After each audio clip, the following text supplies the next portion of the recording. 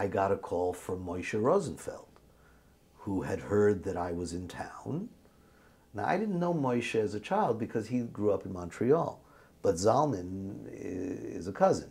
Zalman and Moishe are cousins. So I guess Zalman, was involved with this project, and they decided they were putting together something that I believe was probably the first modern revolution in Yiddish theater, which started off as a one-night tribute on the 75th anniversary of the Fauvilles at the Stevensville Hotel in the Catskills.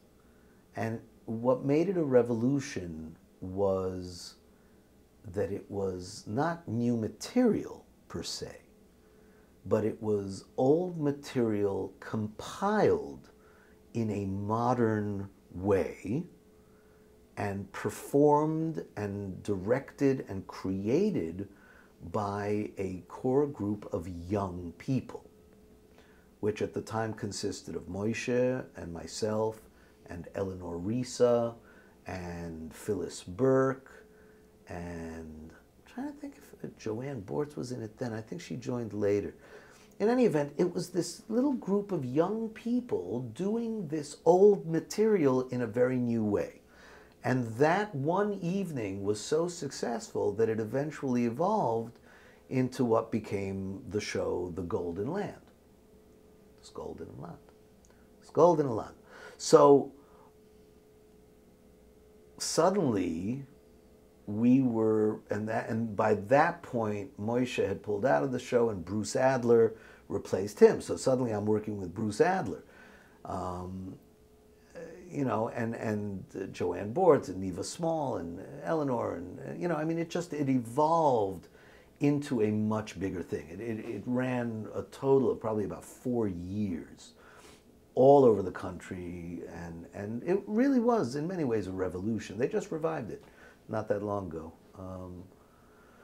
But it was unique, and with all due respect to the revival that just closed, they could never have what we had. And that's not to take away from the talent of the kids who just did it. But we were the real thing. Bruce Adler came from a family of Yiddish theater, Julius Adler and Henrietta Jacobson. He grew up on the lap of, the greats.